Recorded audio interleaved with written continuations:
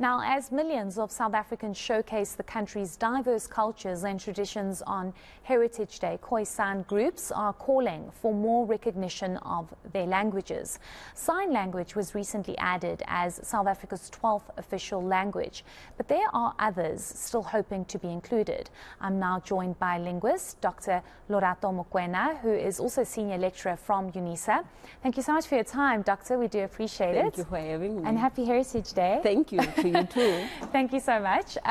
Let's just start off with how one defines one's heritage. Right. And I'll ask you in the context of, I come from a house with one culture, one heritage, which is Hellenic, Greek, but others don't. Others come from a different, a mother that comes from a different area or culture, and a father with a different heritage and culture.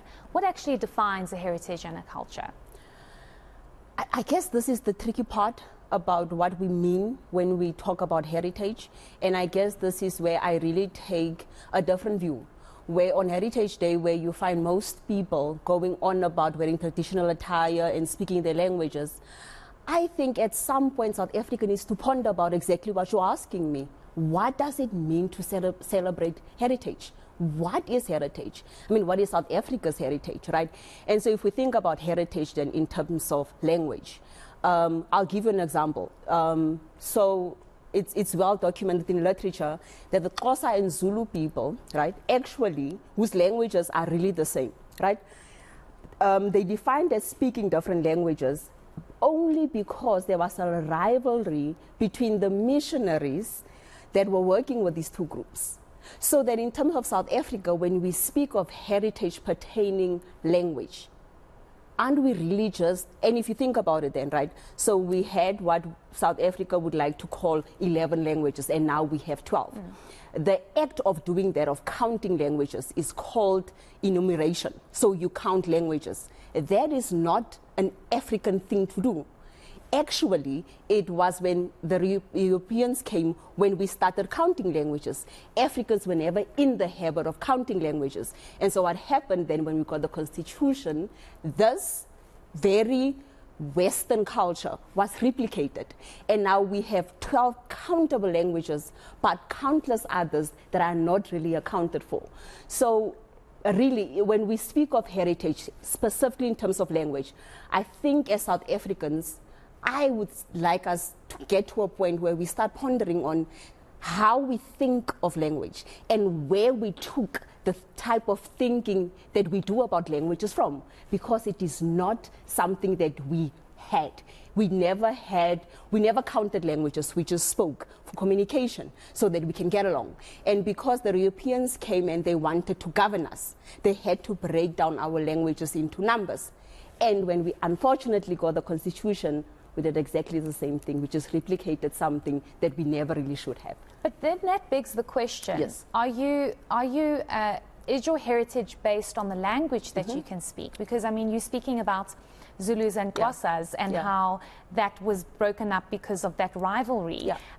So are you defined in your view, and being a linguist and understanding the difference in languages and that role that it plays, is your culture defined by the language that you can speak? That's a brilliant question. And for the longest of time in South Africa, there has been a link between language and who you are, identity, right? So language has been an identity marker.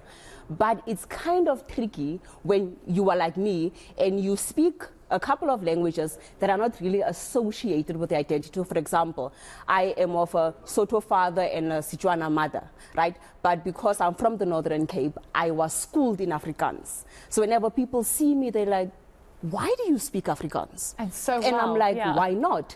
And they're like, you black. And I'm like, what does me being black have to do with me speaking Afrikaans? So unfortunately in South Africa, or fortunately, because look, we will never run away from the fact that it's a good thing for there to be a link between language and identity. However, when it comes to the point where it starts dividing us, where we start wondering about who is in the in group and the out group based on which language they speak, then we are running into trouble. I want to speak about the languages that should be included. Sure. We know that the Khoisan group has always felt excluded, been crying out for inclusion. how important is it for this country to include those languages that have been left out? It's important, but we can't include the languages and never mind the people. It doesn't make sense. We can't run and be like, let's include the languages and then they will be recognized.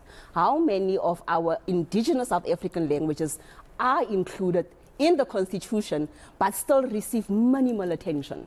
So I think with the Khoi and the San groups, what we need to do is go back to the people. Do people actually know where those groups stay in South Africa? Like, do people know where Platfontein is and what Platfontein is? Most of us be like, I'm not really sure. So instead of running to the languages, which are important, no doubt, can we start with the people? Where are they? How do they feel about their languages? Do they speak their languages? What do they speak? Have they been forced to assimilate? Important questions before we even run to the issue of let's include their languages just as a dress-up for inclusivity. It's interesting. I'm just thinking back to your point where you said people look at you and you can speak Afrikaans, and people are like, but how? Because you're black. And it's when people look at me, they're like, but why can't you speak Afrikaans? You're white. And I'm like, but just because you're white doesn't mean you can speak Afrikaans. And I want to speak about that issue of mother tongue and the importance of preserving it. I don't know if you're in agreement of that. For me, for example, I'm so grateful that my mother ensured that I could speak fluent Greek and preserving that mother tongue. Do you think that we do that here in South Africa? And do you think we should be doing that? I think we should. I think every child should know, because you see, the beauty of having a mother tongue, right, is notwithstanding all the arguments linguists will make about whether it should be called mother tongue or not. But the practicality is that there's nuances in your mother tongue and lessons in your mother tongue that can't be shared in another language. So we should. South Africa is doing it. But I just don't know to which extent we actually have moved from it just being about be proud, where we need to move towards language as a tool, where we use it in education, where we use it in technology, so that we move away from this protection of South African indigenous languages as just pride, something we happen to just take out on Heritage Day and be like, oh my God, look, we have 11, 12 languages, and put them back, where every day they form part of our technology. They form part of what we do in everyday life, so that they are not always on the outskirts of English and Afrikaans. But also taking cognizance of the fact that you should acknowledge and be aware of the other languages. Just very quickly, if you can touch on that, that as much as we have mother tongues and we relate much better in our mother tongues, we have 12 official languages in this country, and I'm sure a lot of them can't speak. A lot of people can't speak more than 2 or 3 of those languages. Look, I think the fact of the matter is, if you stay in South Africa, you're going to need to know at least more than 2 languages, or more than what we consider your mother tongue, right? So, for example, I just started at Unisa, and I came there and really I had to grapple with so many other languages, and I had to catch up. I had to start asking friends and family, hey, what does that mean? So I can be inclusive, and so that a part of me does not always feel as if, oh my God, no, I don't know what's happening, I must stay away. And this is the beauty, I think, of being South African, where you want to know and where you need to know, because we work in diverse cultures. We have diverse families. People don't always marry people who speak the same languages with them. And up until we get to a point where we understand that we need to move away from language, sometimes, unfortunately, being a tool of division sometimes, where you're like, no, I'm Zulu and I'm Khoisan, I'm this and I'm that, I don't want to speak to you. Where we get to a point where can we find, in linguistics they call it language that are mutually intelligible, where we get to a point where we know, we can move around these languages and not always just stick to I am this and you are that. Certainly. Thank you so much for your insights. Maybe I should say it in Afrikaans. Baie dankie vir jou tyd. Jy is baie welkom. Thank you so much. That was linguist Dr.